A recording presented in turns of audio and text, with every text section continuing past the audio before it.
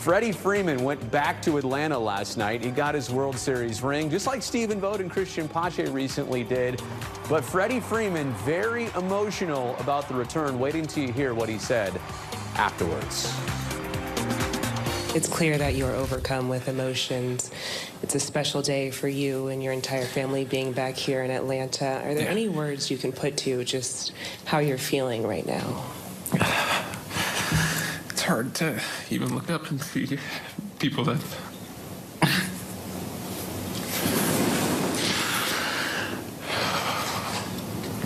who I've been with for 15 years. So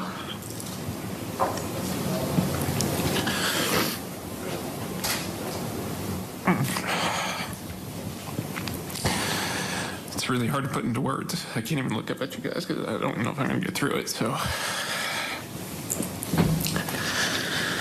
I was doing pretty good about an hour ago. Gosh. I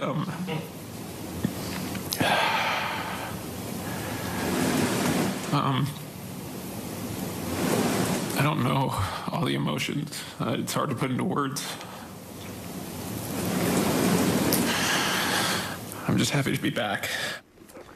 You know what, Judy, he said so much right there without actually even saying it.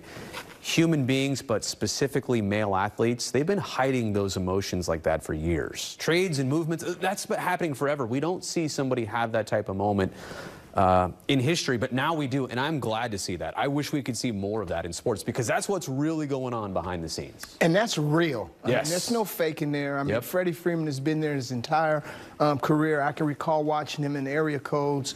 My son was in the same area code, and there were some fantastic players that year. And he hit a ball so far up at USC in the parking garage, and he was just different then. But the kind of guy he is, the way that his teammates talk about him, it's difficult. The business part of the game gets in the way of something like that. Yeah. But I started my career scouting for the Braves, and I spent 3 years there, won a World Series. The people there, the Southern hospitality, that's what he's crying about because of the joy and the way that those people wrap their arms around you. And they treat you like family. You feel a part of that community when you come back as much as he's given there, not just on the field, but off the field. And that's just a representation of the true professional that Freddie Freeman is. Glad he had that moment, quite honestly.